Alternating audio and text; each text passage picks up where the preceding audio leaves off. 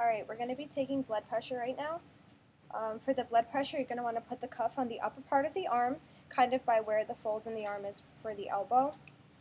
You're going to take the stethoscope and you're going to put it on the brachial artery, and you shouldn't really hear anything right now.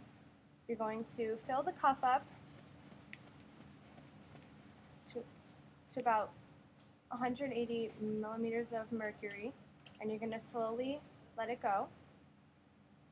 You're going to be listening for the first sound, kind of like a bump where you can start hearing the heart beating again. And then that's going to be your systolic, and you're going to wait till the sound starts to go away, and once it's fully away, that's your diastolic blood pressure. Okay, so we're going to be taking the resting heart rate. Normally where you're going to feel on a client is on their radial artery.